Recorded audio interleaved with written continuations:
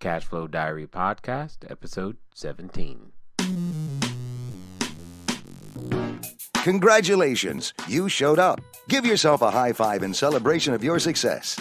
Welcome to the Cashflow Diary, where new and experienced investors come to take confident action towards their goals. Your host is a family man, a real estate entrepreneur, investor, coach, and instructor. As a master facilitator of Robert Kiyosaki's Cashflow 101 game, he's inspired many to begin their journey into creating cash flow for themselves and their family.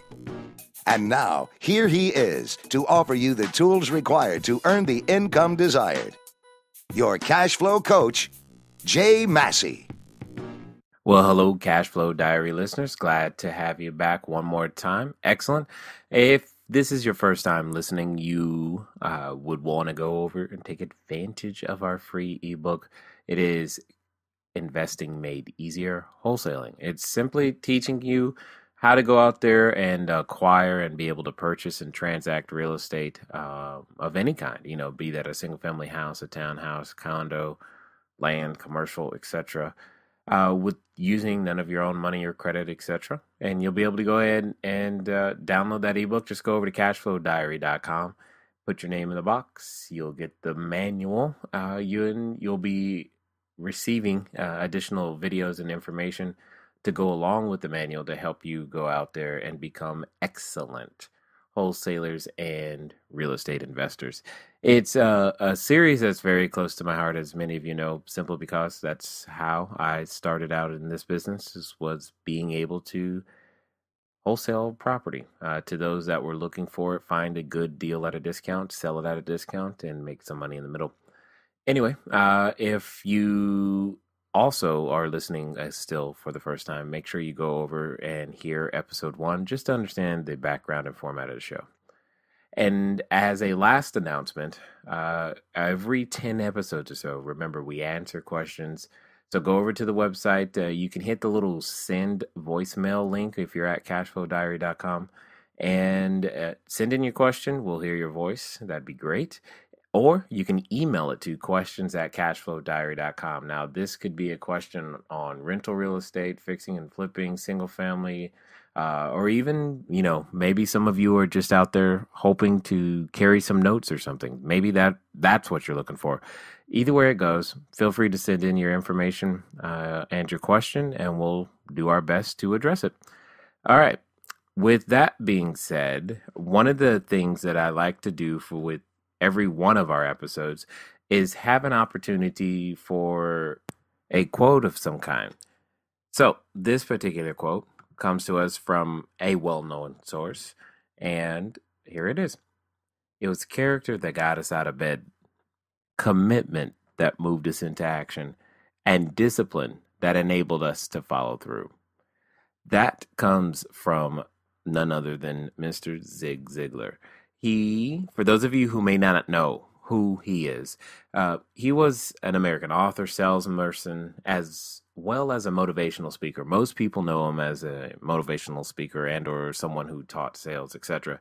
And, I like this particular quote because it's kind of the subject of what we're going to talk about today in terms of guaranteeing results. It was character that got us out of bed. Now, I mean, how many of us, when we're thinking, when that alarm goes off, you go, man, is it really that time already? And you hit the snooze button.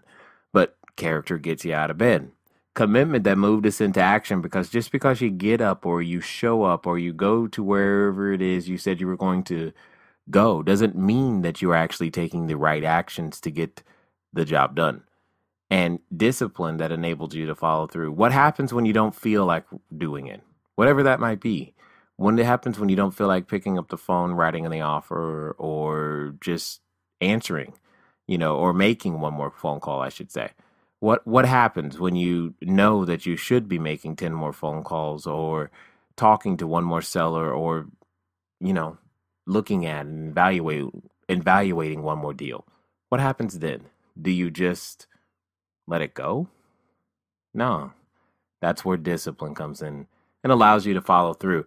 And what's really interesting about this to me, or for me, when I read this, is it's that last piece, that discipline to follow through, that oftentimes stops a lot of individuals who otherwise would achieve something great. Anyway, today, what we're going to talk about is how to guarantee results, how to uh, put yourself in a position to make sure that you are able to do, and transact real estate in a relatively short period of time. And I think it's important for you to understand why this is the subject of this particular podcast. For example, many of you know, or maybe you don't, and this could be the first time you're hearing about it, but we started a group, a virtual group, mastermind group, I should say, teaching the concept of wholesaling. Simply the same thing that goes in the book. So these were people who went over to the website, they downloaded the ebook, and when you download the ebook, you get access to additional resources, etc. And then I send out an email saying, hey, you know what? Let's run a wholesaling group, and I'll be there live and teach you, etc. And we've not yet done our third meeting. We meet once a week, and we continue to talk on the website and our forums. And it's been an interesting time for me because I'm just sitting here wondering why, some people have more results than others. Now, the individuals in the group are having phenomenal results in a very short period of time. And by short, I mean, say 2 weeks. And there's varying levels of experience, from those who have done deals before to those who have never done a deal. And I just find it very, very interesting. I mean, we've got people who have already written offers. We've got one offer, at least as of today, that was accepted, and that was exciting. And everyone has been in contact with additional buyers and sellers, and they've all, begun learning how to analyze properties for various exit strategies, etc. The thing is, I'm just wondering why. What is creating these results, and why do some people who have known about real estate longer than 2 weeks? I mean, we've barely known each other in this group, or been working in this group, I should say, for 2 weeks. What is the difference? I mean, some in the group have known me for a while, but now we're working in this group format, and they're finally generating results. And it just got me to thinking, what is so different this time? What is so different? What could be so different for you listening? Why haven't the results come? And that's really perplexing to me. But more importantly, I here's what I think it is. I think it's a lot about what Zig Ziglar had to say. It's character that got you out of bed. It's character to a degree that helps you to continue to listen to this podcast, because you're like, man, I made a commitment. I was going to listen to it because I believe something is going to help me. And I agree. Character will help you be able to accomplish goals. It's letting your yes be yes and no be no. It's, I often tell people that if we just did 10%, if the average person did 10% of what they said they would do, they would be very successful beyond their own belief. And that's a sad state of affairs, but it's the truth. So here's what I'm going to ask you to do. I'm going to ask you to build character. And you build character one decision at a time. What does that mean? In this case, I'm going to ask you to do things that you absolutely can do. For example, when the next time that you go to a networking group and you're looking for additional, buyers, sellers, cash, capital, whatever, here's what I want you to do. Before you go to the group, I want you to set a goal. Say, I am going to meet 10 people, 10 new people, I should say. 10 people you did not know before you went there. You're going to meet them. And by meet, I mean the following things.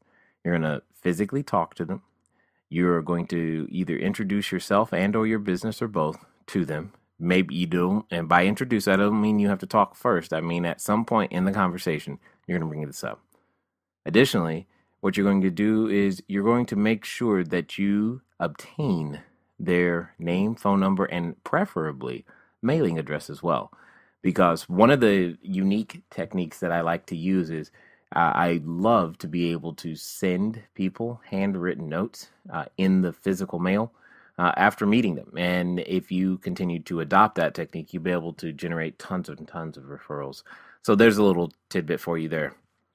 But all of these things relate to character, meaning you said before you went there that you were going to get, 10 names. You're going to meet 10 people. That means you're going to talk to them, you're going to introduce your business, you're going to get their information, you're going to talk to people who are not in your business about your business with the intent of getting them in your business. That's how I normally teach it, and that's what you're going to go do. But you're going to make that commitment before you go. Okay. So you say, well, I'm not going to a networking group today. Fine. All right. Make that same commitment, but still meet 10 new people, 10 people who you did not know before, and do that exact same thing. And do that this entire week. Do that until the next episode 18 comes out. Keep doing it over and over and over again. And let's keep it at the same number, but do it every day and see how much character you build just making sure that you keep that commitment. And then it says commitment, exactly, moved us into action. So you can hear how the two go together, right? I said I was going to do X, and therefore that means I should act Y. So there are going to be certain things that you need to do. One of the things that I used to say to people a lot, especially, a few years ago when things weren't so great, I would say things like 5 a day keeps poverty away. 5 a day. That's 5 yeses. 5 people who said yes to me, to my product, my service, my offer, whatever, kept poverty away. And I believe that very, very true. Depending on what it is that you are offering as a product or service, you have a very, very good chance of changing your situation in a very short period of time to be able to create more income. I mean, my goal was, at least at the beginning, was to create more income in 1 month than I used to make all year. And 5 yeses a day can do that, which means that you have to do something to generate those yeses. Means you have to open your mouth or figure out a way to place an ad to get your phone to ring 5 or more times so that you can have those conversations and have people to say yes. You got to learn how to talk to people and use what is popularly known as an elevator pitch or script, etc. I like teaching it as an audio business card. And here's a quick one for you. For those of you who are like, okay, well, I'd like to, use the 3-foot rule. I think that's something Zig Ziglar would say, the 3-foot rule, right? So that you have the ability to go out there and generate leads and get this conversation going. One of my favorite, and that I've always used, that can open any conversation. So this would be an opener, and it's a very simple one. And here it is. It was like, have you ever considered getting involved in real estate investing? It's a simple question, but it has so broad of a reach that I like it a lot, because by using that question, I can find buyers, sellers, as well as those who have, capital available or want to be involved in real estate in various other ways. So it's a very powerful question that begins to send things down the direction I want to go. Here's another one. A question that you could ask anyone that has a real estate license. It is, do you have anything that could be seller financed? If you ask someone who is actively listing properties and you ask them that question, one of the things I like about it is that it leads to a deal, because seller financed, if they already know it could be seller financed, it's because there's an indication of distress. It can't go traditional, it can't get a normal loan or something of that nature, which is exactly what you and I are looking for. We love those things. Okay. And then, the quote continues, right? And discipline that enabled us to follow through. And it takes discipline. It takes denial of self to do the same activities over and over and over again. I think I was at a T. Harv Eker seminar when he was talking about the fact that business should be boring. And I was like, what on earth is this man talking about? Why should business be boring? I don't want things to be boring. That's the very reason I'm in business. I want to have a different experience every year. I don't want to have the same experience for 20 years and call that 20 years of experience. I want to have new experiences every year for 20 years. And what I began and now appreciate about what he said was the fact that it should be the same activities repeated consistently. And as you learn to repeat those activities consistently over and over and over again, yeah, that may come across as boring, but what it is also is exercising is discipline. How many of us give up on a particular real estate strategy simply because the first three offers didn't work, or the first three times we looked at something or anything in this particular area didn't work, and we got scared and quit? And we didn't go back and try it again. We didn't keep pushing the button until it worked. We didn't keep finding our own particular way of using the script. So, and this is one of the things that I don't like about scripts, is that sometimes we take them and we try to just read them, and that removes the human element from using a script. Sure, you can use it as a way to get started, but understand the major skill set inside of speaking with people is listening. And as you learn to listen better, your deals get better, because you're starting to listen for problems, not properties. And as you listen for those problems, you learn to develop new solutions based upon your new skill sets, etc. And it is all of these things that I think, and I could be wrong, but I'm not 100% sure, but I know this. Inside the MasterMind Group, it creates a different type of an environment. And that different type of environment allows and gives someone the excuse to finally become the person that they know they are inside, and go out there and actually write the offers and talk to the sellers and be willing to risk, their ego and look stupid, so that they might be able to gain learning. And as you gain that learning, you continue to go and revise and repeat, and you revise and repeat until you create whatever you call to be, success. All right. So here's what we're going to do. We're going to take a break for a second on the topic and get right back to the cash flow question. Remember last week's question, and we're going to answer that now. The winner will receive a signed autographed copy of my upcoming book, Cash Flow Creation System: How to Create Wealth in Any Economy. And if you did not answer or have not been able to participate before, you want to send in your answers to cashflowquestions@cashflowdiary.com, and make sure that you include your physical mailing address so that we can actually send you the book. Okay, here we go. Last week's question was, what is the two-word phrase that some people use when they talk about inflation as it relates to the currency? What is the two-word phrase? The phrase we were looking for is purchasing power. Purchasing power. Here's why that's important for you, either as a real estate investor or just in general in life. What it comes down to is, what a dollar is able to purchase is its power. So let's say 100 years ago, what would a US dollar purchase? And the question is, will that US dollar purchase the same amount of goods, products, and services today? Of course, the answer is no. So therefore, the dollar has lost its purchasing power, its strength, its ability to be used to purchase more goods, products, and services. And that's one of the things that you want to pay attention to as you're going out there, either fixing and flipping, buying and holding, whatever it is that you're doing, or maybe you're just listening to this to continue to generate a business that allows you the absolute choice of what it is that you want to do. Understanding purchasing power and time value of money and these types of concepts will make a significant difference or should make a significant difference in what it is that you invest your time in and money in and other resources, so that you have the ability to go out there and create a bigger, better future for yourself and your family. So remember purchasing power. Next time someone comes up with the word inflation, and understand that it, in a very real way, when money sits, it becomes worth less. All right.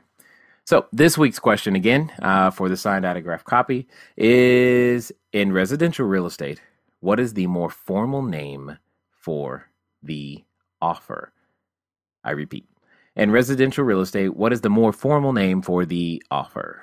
Again, send your answers into cashflowquestions@cashflowdiary.com, and the first person to answer will get the book. Excellent.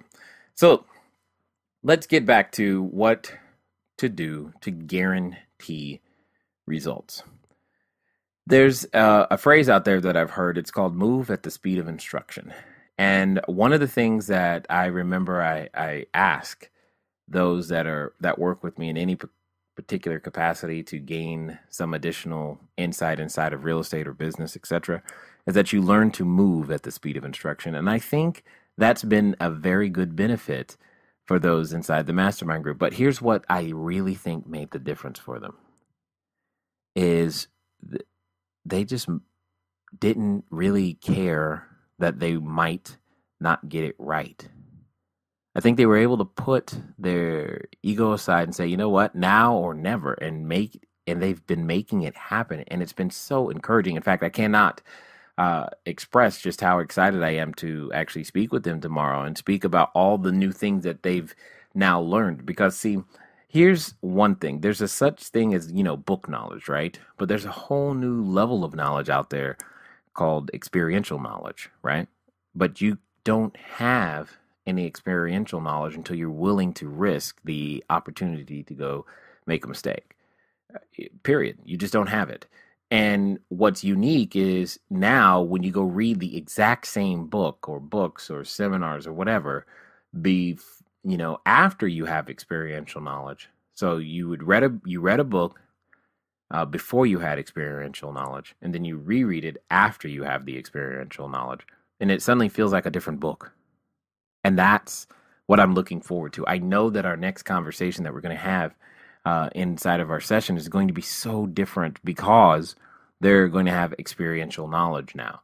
And I'm looking forward to it because I know what that means. I know the next step is not just getting your first deal done, but your first 100. And this is happening so quickly for them. And I'm so excited that I wanted to bring this to you because I want you to think about and ask yourself this question. What is it that has been preventing me from taking action? Now, I know some of you just said, well, I don't know what to do. You do know what to do. You just haven't done what you know. Here's what I mean by that. Most of you know, if you're listening to my voice right now, you know that in order to buy real estate, at some point, you must write an offer. Period. You can't buy real estate without giving the seller an offer, either orally or, written. You know you've got to do it, but you haven't done it. Now you say, well, I don't know what to write the offer for. It doesn't matter what you write the offer for. I want you to go write it because in the process of writing it, you'll become a different person. In the process of writing it, you'll learn things about yourself and the process of real estate investing that you didn't know that you needed to know, and you'll have bigger, better, different questions for your mentors, etc.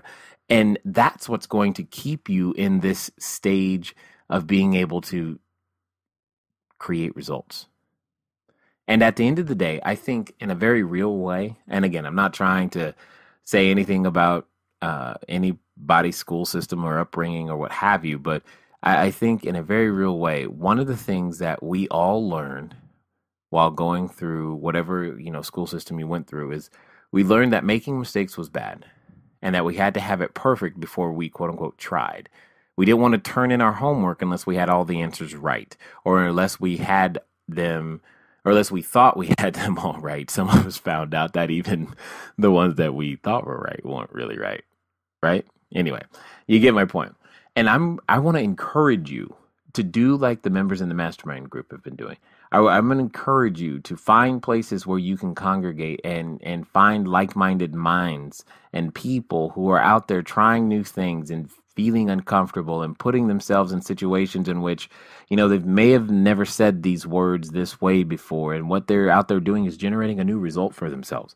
Because see, out there's this thing called the success cycle. Again, something that you may know about if you've listened to Zig or Brian Tracy or many of these other gentlemen, right? The success cycle. And it goes very simply like this. Confidence creates activity. Activity creates results. Results creates confidence. And then confidence creates activity. And then activity creates results. And then those results creates more confidence. And it's a very self-fulfilling building prophecy that, if you will, that allows you to continue to go out there and do bigger things and keep going and keep pushing. And, you know, it can be very addicting and contagious, and it's good. The question is where does confidence come from? How do you get the cycle started?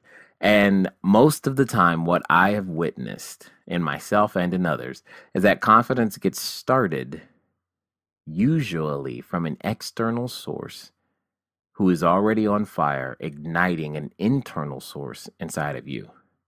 Now, some people will call that motivation. I agree, very true. Because motivation comes from the outside and then affects us. What I'm going to ask you to do is to turn that motivation into inspiration. So I'm hoping that if you've listened this far in this particular episode, that you're wondering, things like, well, yeah, what property could I write an offer on, today? And, I did write an offer once, but I didn't follow through on it. Kind of like the quote said, discipline that enabled you to follow through. Because sometimes it's interesting, we can take the first steps of writing the offer, but we write it, but we don't want to who knows, you might not actually send it in. And if you do send it in and someone says yes, you might get scared and just not follow through. Or someone, says yes, and then it's in escrow, and then something comes up, and instead of figuring out how to solve the problem, you just say, okay, I guess it's not a good deal because you're scared. And I understand all of those things. What I'm asking you to do, though, is to develop the character that gets you out of bed. Commit to the action steps that I've mentioned. And have the discipline, the guts, if you will, to follow it through. And I want you to go write an offer. I don't care for how much. Write it for $1. Write it for $1 if you have to, but write the offer, because you're going to learn so much about yourself, about your marketplace, about how to do business just by writing the offer. So, in closing, one of the things I did want to say is start before you're ready. I think that's been a secret that has not been told to enough people. Is we're back at home or in our cubicles, or maybe in our car or jogging, whatever it is you're doing right now as you're listening, you're getting ready to get ready so that you can get ready. And what you really need to do is just take an action step. Go forward, fail, fall on your face. Just put your hands out so you don't totally mess up your head, That's all you got to do. Catch yourself. And a lot of your friends and fellow companions should be there to catch you as well. But start before you're ready. Write the offer, because you're going to learn more in that process, like I said, about yourself and what it will take than any book, seminar, or podcast can ever tell you. You're missing the concept of experiential learning. Little beats experience. Until next time. Thank you for investing your time with Jay Massey and the Cash Flow Diary. When you have a moment, please visit iTunes and leave a positive comment about the show. And go now to our website, cashflowdiary.com, to take advantage of our free business building course, Cash Flow Foundation. Gain the knowledge, understanding, and skill that will teach you how to never need a job again. Until next time.